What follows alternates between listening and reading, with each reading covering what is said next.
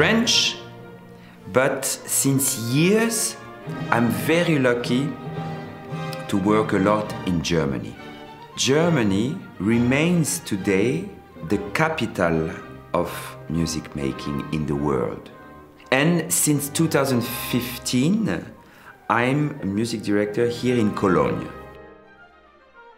Gürzenich-Orchestra is one of the oldest German orchestras and has a great history.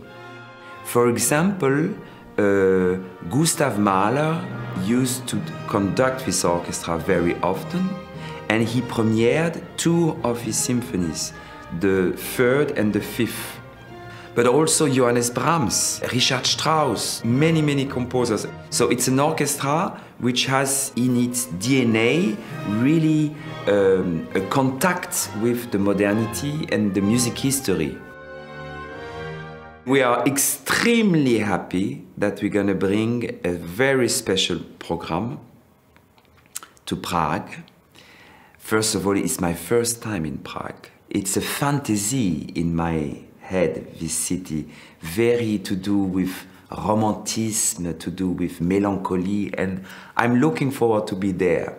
And we're going to bring with the Gürzenich-Orchestra a special viola concert by Hindemith with my so close friend Tabea Zimmermann.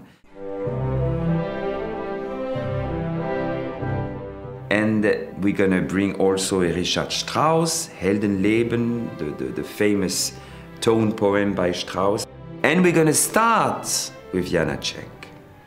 And for me, it will be the first time I'm going to conduct Janáček. I'm fascinated by this composer, but I never really dared to conduct his music.